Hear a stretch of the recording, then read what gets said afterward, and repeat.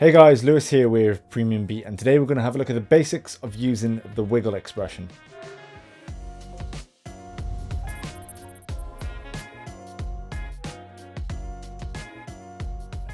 Sometimes we find that our animation is slightly devoid of character, a little lifeless, and all that it requires is a slight bit of movement. However, to go in and continually add movement to a word or perhaps a shape layer is tedious. You're going to have to do it every few keyframes, then is the task of making it look organic.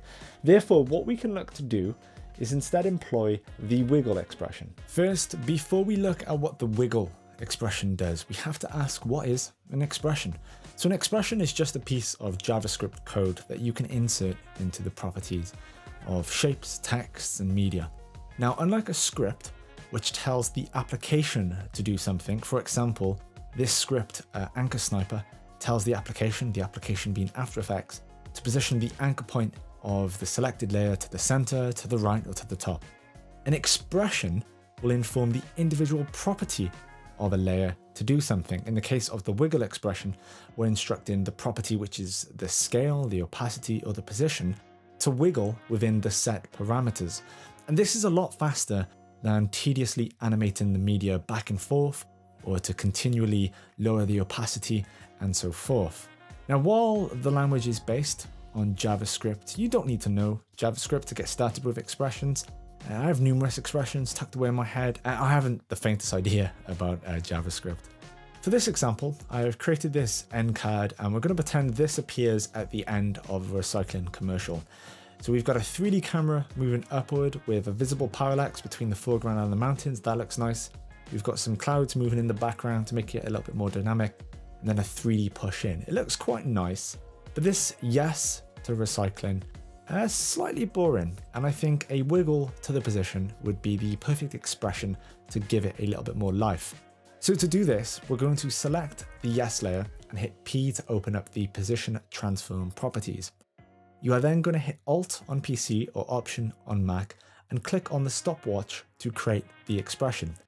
So this is going to open up a text editing field, and a few parameters are going to turn red, telling you that an expression is active.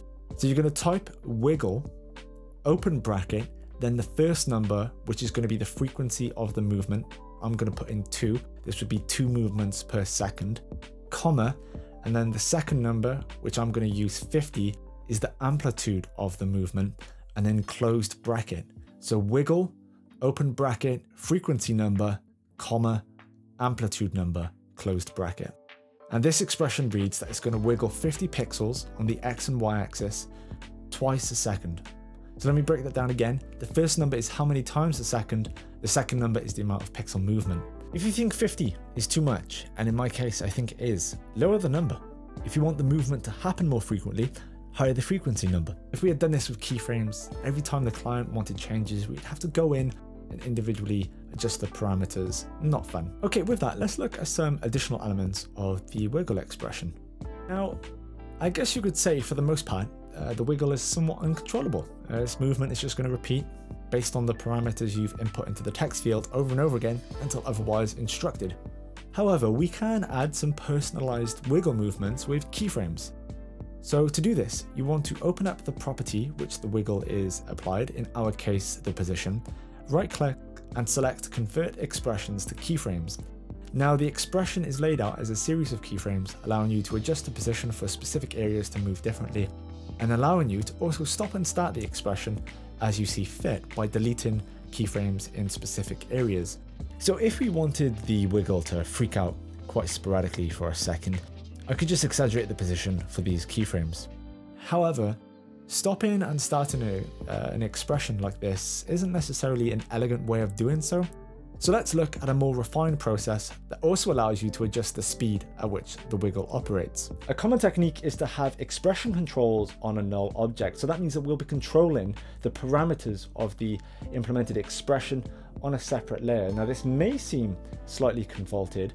However, when you're using a multitude of different expressions, or perhaps a variety of different layers that all have the wiggle expression, and you want to control it all simultaneously, this is a much more efficient method. So in our pretend example, we're going to say that the client wants the area of movement of the yes to increase over the few seconds the yes is in screen. So we need to gradually increase the amplitude. To do this, we're going to add a null object, and then apply the effect sliders control to the null. And this effect can be found under the expressions control category. Select the wiggle control layer in the timeline, type E to reveal the slider control, click the triangle for the slider control to see the stopwatch. Go to the wiggle text expression and highlight just the 5 within the expression parameters. You're then going to click the pick whip and drag it up to the slider stopwatch. After this, it's very important to add an end bracket or you're going to get an expression error. Now you're no longer going to see the wiggle expression in the text field. And this is because the slider is now controlling how much movement there is for the expression, or better terms for the wiggle's amplitude in our case. So we're going to click the stopwatch to create a keyframe at the beginning of the movement. We're going to move the playhead further in time and change the amount for the slider to increase the wiggle. If I play that back, yeah, I'm sure that's exactly what the client wants. Using a null object in this manner allows you to specify where the wiggle is to start and also by how much.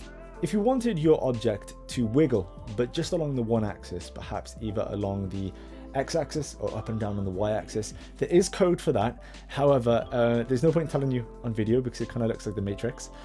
So instead, that will be linked over in the accompanying blog article. But what was discussed here today should hopefully get you started with using the wiggle expression.